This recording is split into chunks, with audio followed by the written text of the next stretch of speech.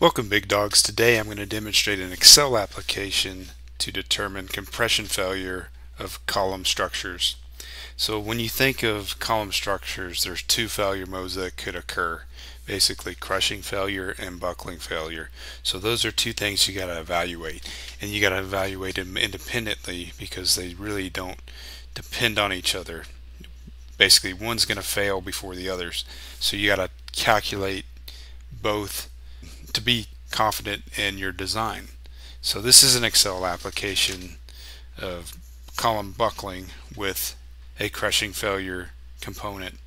So basically we have our inputs right here, and we have calculations for different end conditions, and we calculate margins of safety for buckling, a buckling failure mode right here, and then we calculate margins of safety for a crushing failure mode right here. So there's two calculation steps, but before we actually get into the application of the Excel spreadsheet, where did this calculation come from? So I recommend the PE Mechanical Handbook. If we go up to the top here, this is the PE Mechanical Reference Handbook version 1.8. So if you haven't taken the PE exam, I highly recommend you do. You will basically expand your knowledge in engineering and become a better engineer because of it. You'll be given resources like this that you can use in your actual work environment. So if we go to the buckling section, what we have is we have basically a recipe to determine buckling for intermediate and long length columns. So this is the recipe right here. It's 2 pages, and if we start off at the top, basically we have calculated a radius gyration and then a slenderness ratio, and then we compare a column stress determination factor right here to the slenderness ratio. If the slenderness ratio is less than the column stress determination factor determined by this equation, then it's going to be an intermediate column, and then you can therefore calculate the critical load using basically inputs like the Young's modulus, slenderness ratio, yield strength, area of the column, and determine that critical buckling load. So if this statement is not true, then it's a long column, and then we just calculate our buckling load using Euler's formula. So right here. So there's also a critical buckling stress for long columns. I don't really use this, but what I do use is I use this K-factor determination table right here. So we basically have 6 end conditions right here. So it's got a nice table. It's got theoretical values and also recommended design values. More than likely, depending on your application and what you're using, you would reach out to the vendor and get these values right here. So we have basically, we define the end conditions right here, and you'll see that you'll have to determine that or use engineering judgment to basically determine what your end condition is. That's really up to you, but you need to, if you put it in a spreadsheet with all 6, you can compare those and play what if, right? So I highly recommend that, and that's what we do in this spreadsheet. So if we go back to the spreadsheet, okay, our inputs are going to be our area moments of inertia along the x-axis and the y-axis, and the reason we calculate both is we're going to use the lowest one in our calculations. So using a rectangular cross section, the area moment of inertia basically defines the resistance of an object to rotate, right? So if a rectangular column is used, our area moment of inertia is defined by basically the width over half the height cubed over 12. So if we calculate that along the x-axis, right, we're going to have a moment of inertia that's actually higher than along the y-axis, because if we calculate along the y-axis, right, we have a height or thickness that is going to be cubed. So this thing is likely to fail or rotate around the y-axis and not along the x-axis. So we would expect buckling failure to happen basically rotating about the y-axis, the smaller area moment of inertia.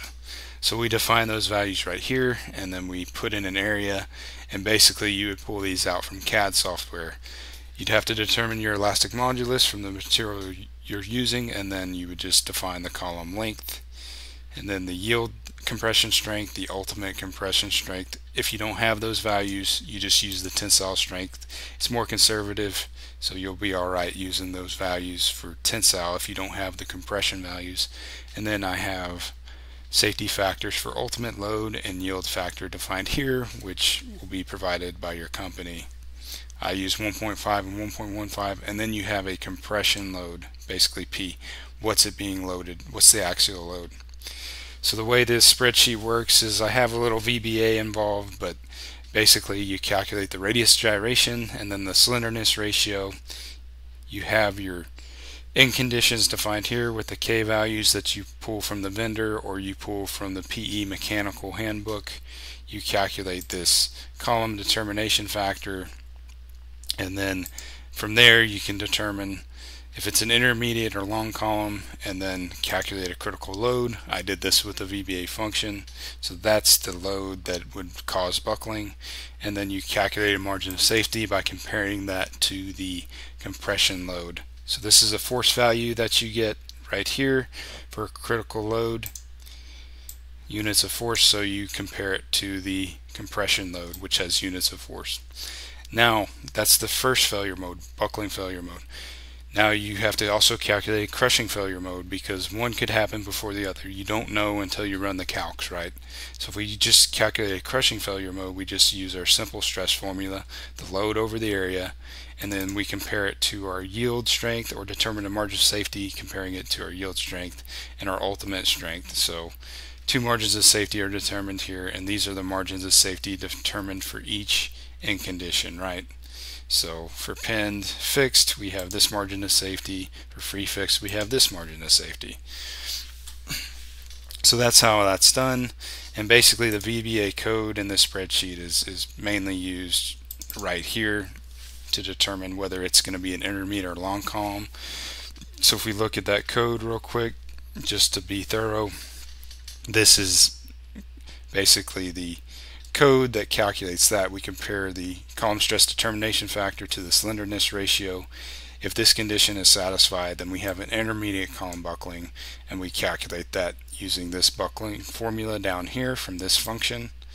And then if it's else, it's going to be Euler buckling. We use this formula.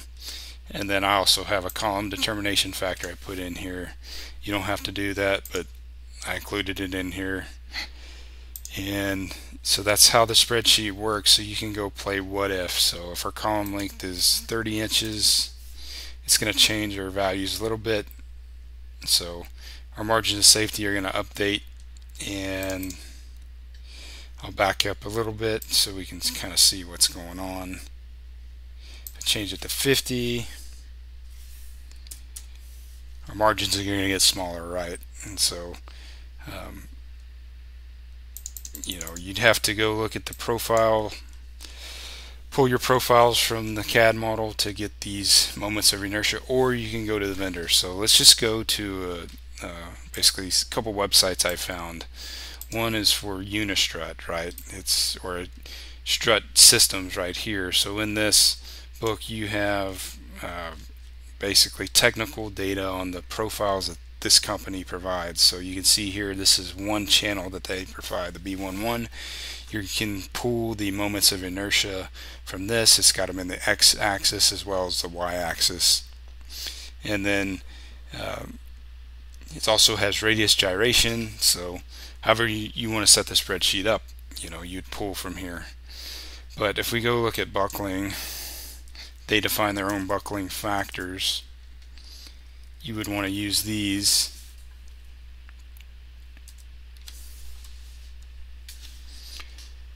So you would want to use these buckling factors. So for pinned fixed condition, they have a value of 0.8. For fixed, they have a value of 0.65. For free fixed, 1.2. So these are those factors. You could substitute those into this spreadsheet right here. Similarly, if we go look at T-slotted aluminum, right, they have a different set of K factors. So these are their profiles. They have the area moment of inertia defined for you, and then You go down here, they have some K factors, and I think they're similar to the ones I have defined in my spreadsheet. So these are the end conditions. They got 6 end conditions. These are your K factors, and you can run it that way. That's how the spreadsheet works, and I highly recommend you set this up, because if you're running through any type of structural application and you need quick answers, you can get them if you set up your spreadsheet in this format. So I hope you learned something, and I'll see you next time. Adios.